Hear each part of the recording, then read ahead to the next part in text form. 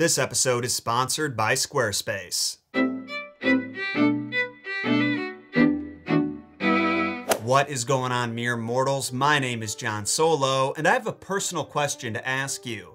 Have you ever felt overshadowed by someone close to you, like a sibling or a cousin or even a friend? Someone who you got along with and truly wanted the best for, but at the same time you kinda wanted them to stop being so perfect? If you answered yes, then you're gonna relate heavily to today's subject, Iphicles, Hercules' twin brother. That's right, Hercules had a twin, and in this episode we're giving him the spotlight he deserves. Because imagine what it must have been like for him. Put yourself in his shoes and wonder, who would give a single centaur shit about your achievements when your brother is a demigod who wrestles lions, slays hydras, and conquers entire kingdoms? Evidently, no one, because the ancient poets didn't write a whole lot about him. In most of the myths he's featured in, he barely plays a supporting role. He's like a single step up from being a background character, kinda like Gunther from Friends. And honestly, that's a huge shame, because it's not like Iphicles was cowering in the corner while his legendary brother was laying waste to entire armies. He actually fought right alongside Hercules on a number of his adventures, so we're gonna take a look at some of those adventures from Iphicles' perspective, including the time that Hercules did the unforgivable but was still forgiven. If you haven't already, make sure you sacrifice those like and subscribe buttons to the algorithm gods, especially if you enjoy content about Greek mythology and want more of it in your sub box every week. And now, the messed up mythology of Iphicles. The story of Iphicles begins the same way a lot of Greek myths begin. Once upon a time, Zeus was horny, but to no one's surprise, the woman he was horny for was not his wife, the goddess Hera. No, instead, he had set his eye upon his great-granddaughter Alcmene, who was the soon-to-be wife of his great-grandson, Amphitryon. Yeah, I found out during my research that Alcmene and Amphitryon are both the children of Perseus's children, meaning they're cousins. Hi, sorry to interrupt, but it turns out I was wrong about this, and the real story is even fucking weirder. If you take a look at this family tree I made, you'll see that Alcmene and Amphitryon aren't actually cousins, they're uncle and niece. But this is no Frank getting a handy under the table from Gale the Snail, because at least they weren't related by blood. This is straight up Daemon and Rhaenyra Targaryen levels of fucked up. Not only that, but if you look at Alcmene's parents, you'll see that her mom was also married to her uncle. What is it with this family? Anyway, I just wanted to clear that up. Let's get back to Zeus wanting to bang his granddaughter. Now, this attraction Zeus was feeling toward Alcmene wasn't a new thing. He'd been watching her for a while and knew that per her father's wishes, she was going to remain a virgin until Amphitryon earned the right to marry her. And on this particular day, Amphitryon had done just that. He was currently sailing home from a successful excursion in the islands of Tephos, where he led an army and took revenge for her brother's death. Yeah, Disney did Amphitryon dirty by making him an old peasant farmer in the animated movie. Dude was kind of a badass. Anyway, while Amphitryon was still on his way home to Thebes, who else but Zeus would appear in Alcmene's door? And here's where it gets creepy. Alcmene didn't know that her visitor was Zeus because Zeus had disguised himself as Amphitryon. Even worse, he had actually spent the past few days watching Amphitryon's conflict go down so he could accurately relay to her what happened and that he was successful in avenging her brother. Well, this was the greatest news Alcmene had heard for a while, so to celebrate, she let who she thought was her husband climb on top of her and flop around for a little bit. The couple then went to bed, and when she woke up in the morning, he was nowhere to be found. So imagine her surprise and confusion that afternoon when her husband comes home again and excitedly fills her in on how successful his expedition was. You can't blame her for finding that a little sus, and when she told Amphitryon that they had already gone through all these motions the day before, the couple decided to meet with a seer named Tiresias to figure out what the hell was going on, and he confirmed that the man she had slept with was indeed Zeus. Now, we aren't told exactly when Alcmene and the real Amphitryon get it on. The writer of this story, Apollodorus, skips ahead to say that Alcmene gave birth to 2 sons and that only one was Zeus's, but they didn't know which until about 8 months later. You see, Hera, Zeus's wife, was not happy about him having another bastard child. In fact, she had previously ordered Eileithyia, the goddess of childbirth, to to prolong Alcmene's labor in the hopes that the struggle would result in the baby's death. When that didn't work, she had to patiently bide her time until her next opportunity to strike without Zeus finding out. And that came about 8 months later when Zeus left Olympus on some kind of business, probably to get another granddaughter pregnant. Hera sent 2 massive serpents to kill Alcmene's babies. The goddess also didn't know which one was Zeus's, so she figured, might as well snuff out both just to be safe. Hera's plan backfired though, because when baby Heracles saw the snakes, he reached out with his chubby little baby hands and strangled them to death. Funnily enough, the writers at Disney found a way to incorporate this scene into the movie too, and just like the myth, the incident was also used to signal to his adoptive parents that Hercules wasn't from the realm of men. You know, just in case there was any doubt left after they found his medal with the symbol of the gods. But check out this crazy shit, mere mortals. There are some variants of this incident where the snakes weren't sent by Hera at all, but instead, Amphitryon put them in the crib. And when he saw Heracles choke the snakes while Iphicles pooped his pants, like a normal baby would, he knew that Poopy Pants was his son.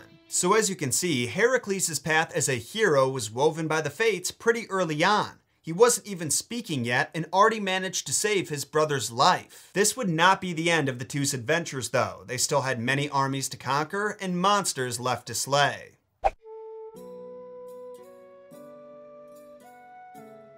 Now, since the vast majority of Iphicles' adventures involve the heroics of Heracles, I'd like to start with a myth where he ventures out without his brother.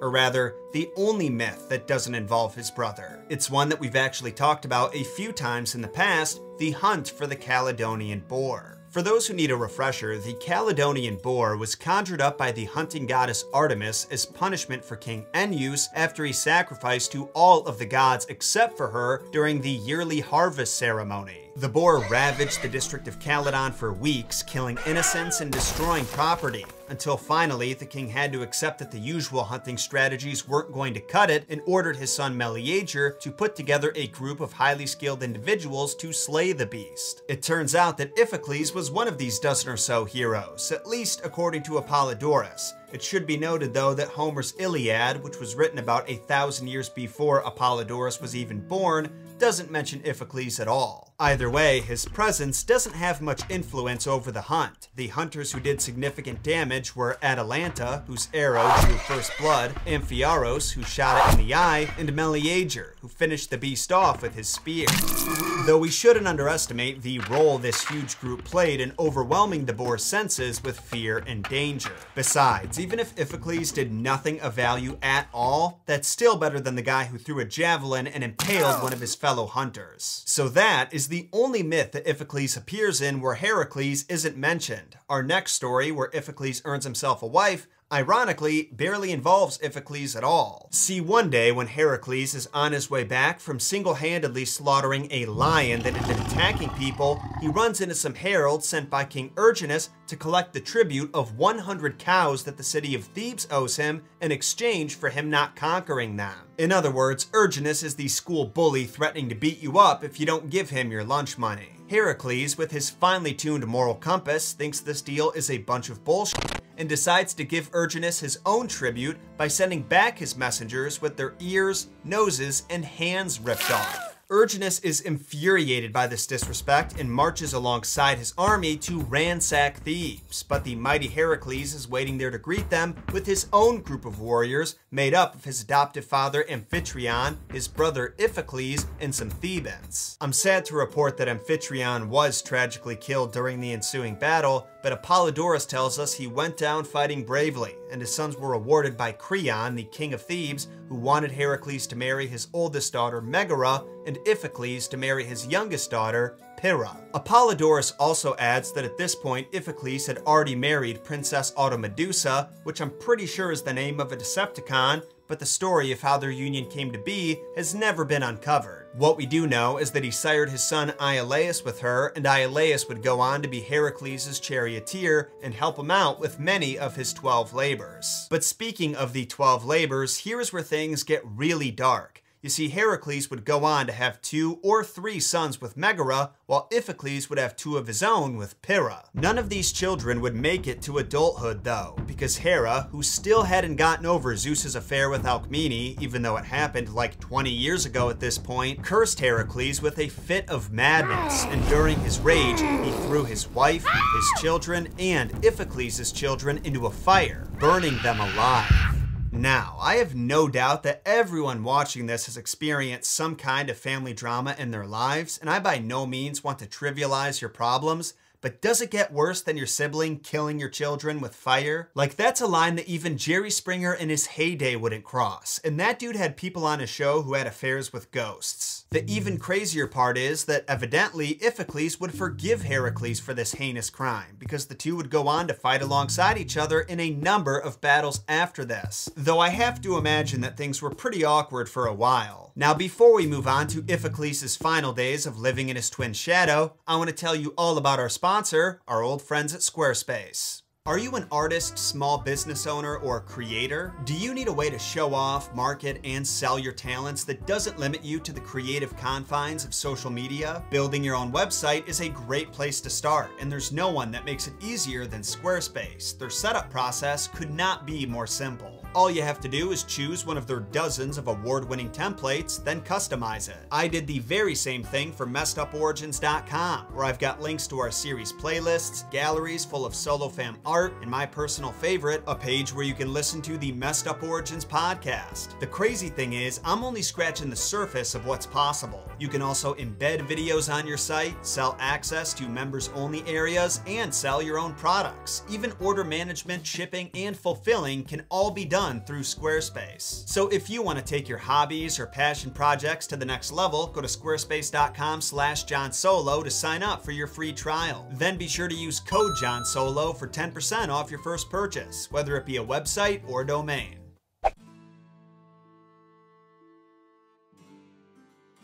So depending on the poet that you're reading, there are 2 possible ways that Iphicles' death goes down, and both entail fighting in a battle that his brother started. In Apollodorus' The Library, he states that Heracles had brought an army to the city of Lacedaemon, or, as it would go on to be called, Sparta. He had intended to punish the sons of Hippocoon, the king, for siding against him in a recent war. And soon after they arrived, the son of one of his comrades was killed by the king's followers after he had defensively thrown a stone at one of his guard dogs that had tried to maul him. When this happened, Heracles was doubly motivated to get his revenge, and in the battle that ensued, Iphicles would be killed. Yeah, pretty anticlimactic, so it's a good thing we have Pausanias' version. His writings state that Iphicles died from an injury he received in the battle against the Eleans and Augeas, and the reason I like this variant more is that his killers are given an identity. Pausanias says he was grievously injured by the sons of Actor, Eurytus, and Satietus, who were actually the generals in charge of the opposing army and described as 2 men joined in one who surpassed all of that generation in strength. In other words, his killers weren't just 2 random guys, they were 2 of the strongest and most skilled warriors that existed at that time. They were also descendants of gods. Their grandfather was Aeolus, god of the wind. And who is the god of the wind? Guess who's the god of the winds? I am.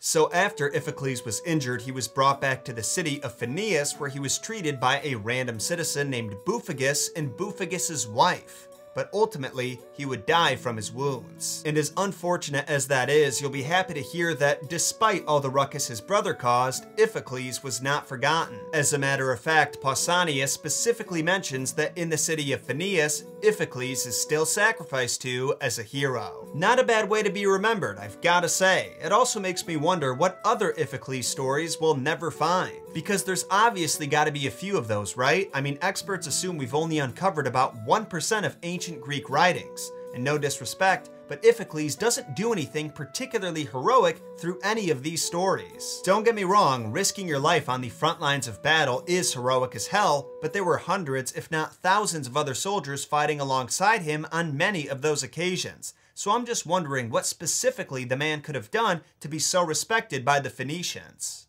You wanna jump? Good boy. That's my Bubba. He actually wants to be on camera this time. Such is the curse of studying mythology. It always leaves us wanting more. But there is no more, so get out of here, will ya? I'm just kidding. Look, I have a dog. Please don't leave us. At least not without sacrificing the like and subscribe buttons to the algorithm gods. No joke, that goes a long way in giving the channel a boost in the algorithm and helping my content reach more eyes and ears. Plus, if you do like and subscribe, you'll get more messed up mythology sent to your sub box every week. At least that's supposed to be what happens. I've been getting a ton of complaints lately that you guys aren't seeing my stuff in your sub boxes, so with that in mind, you might want to follow us on the socials or subscribe to the podcast. Because in case you didn't know, we're posting remastered classic episodes every Monday and Wednesday, and all new episodes like this one on Fridays. Links to follow us on your favorite podcast platforms are in the description below and in the pinned comment. When you're through with that, consider following the channel on Twitter and Instagram under the Messed Up Origins handles, because that's a great way to stay updated on channel news and to learn even more about mythology and folklore. It's also a great backup for when the sub box isn't working, which is apparently most of the time lately. I'll see you all again next week with the start of our spoopy season of content. Until then, my name is John Solo, and don't forget, John shot first. Did you hate every second of that?